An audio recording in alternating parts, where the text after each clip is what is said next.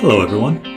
In this video, we'll explore a volumetric viewer I created for Godot. Volumetric data is produced by all sorts of scanners and simulations. Visualizing it is not always straightforward though. Since this kind of data represents the density of an object that is being scanned, one way to see it is to treat the density as transparency and then trace the path of a light ray as it travels through the volume. We'll do this by writing a special shader that tracks the path of this ray. The shader produces this effect by taking our volume and slicing it into several planes that are perpendicular to our viewing direction. Well, it doesn't slice it in the sense that it creates more geometry to render. It just calculates where in space those layers would be and then adds their color to what has been seen so far. Since each pixel represents a density, we can then use a gradient to color it. Then, by stacking several planes on top of each other and drawing them from back to front, we can create the illusion of a see-through volume. We'll also need a surface that will act as a canvas that our image will be drawn upon. We'll use a simple cube, since the volume data is already stored in an image that is cube-shaped.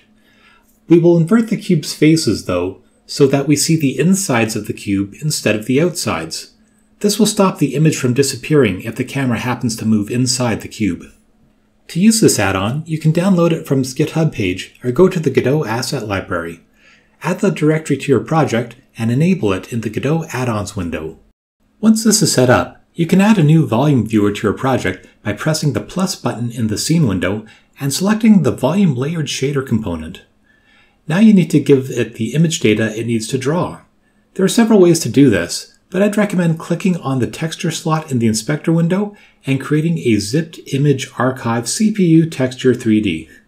This is a special resource that is part of the add-on that lets you load zip files that are filled with a stack of images.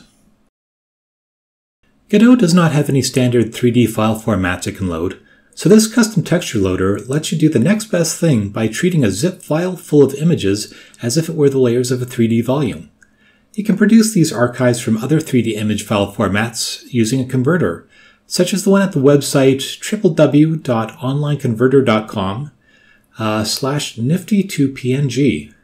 It will let you convert file formats, such as the NII format produced by MRI machines, into zip stacks of images that Godot can use.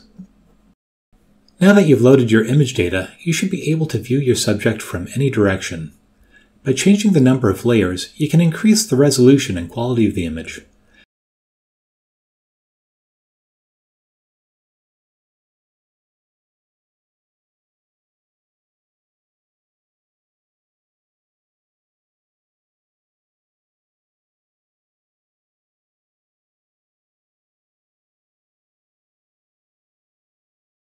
You can also change the gradient to alter how solid or transparent different parts of your volume are.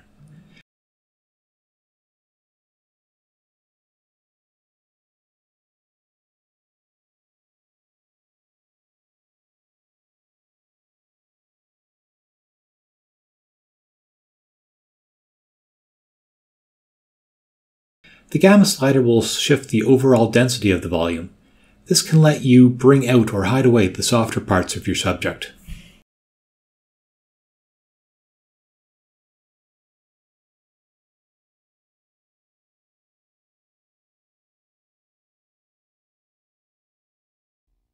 Anyway, I hope you found this useful.